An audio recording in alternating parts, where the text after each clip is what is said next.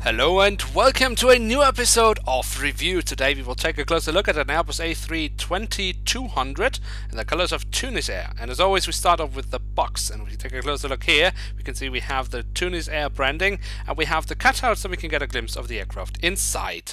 Then on the back side of the box we have a very nice image of the actual aircraft itself. Then we also provided with a link from Herpa Wings so we can get more information about the aircraft, and we can see that it is a limited edition. Now let's take a closer look at the aircraft itself. And here we have the Airbus A320-200 in the current very nice colors of Tunisair. Now let's get a closer look at the aircraft itself, and as always we start with the tail section of the aircraft, and here we can see on the vertical stabilizer we have the Tunisair branding.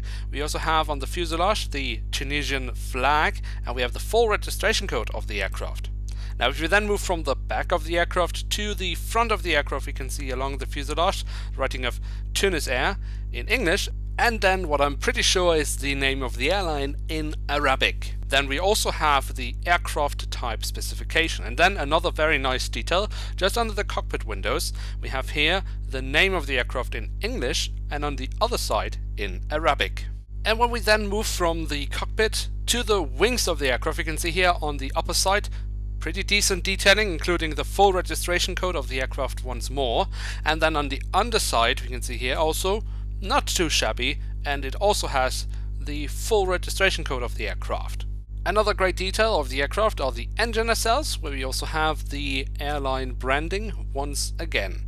And then of course, last but not least, we have the doors to the cargo compartment, as we can see right here. Now once again, Herpa has managed to make a very nice aircraft. Given the quite recent release date of this aircraft, you could maybe wish for a little more details, but on the other hand, the ones the aircraft has are again a very good standard. And then of course we have the very nice livery. In my opinion, a very nice example for a livery with a lot of white but without being boring. And with that we have reached the end of this episode. Now if you have enjoyed, feel free to leave a like, or if you're new around here, why not hit subscribe? That would be absolutely awesome. And don't miss out on the next episode of Review, where we will take a look at another Airbus A320-200, but this time in the new colors of Eurowings. Until then, I would like to say thank you very much for watching, hope to see you soon again. I'm checking out, and bye. Now hang on for a minute.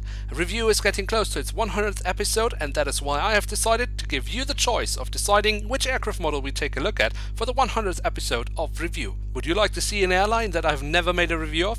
A Boeing 747-400 old generation aircraft model from Korean Air. Now maybe that's not to your liking, you prefer a new generation aircraft model but with a little bit of history? How about a Boeing 747-8i in the retro colors of Lufthansa? Still not the one for you? How about an old generation aircraft model of Boeing 747-400 in the special British Airways colours of Scotland? Now the choice is yours. Simply leave the name of the airline that you would like to see a review of in the comment section below. The aircraft with the most votes will be the one we see in the 100th episode of Review.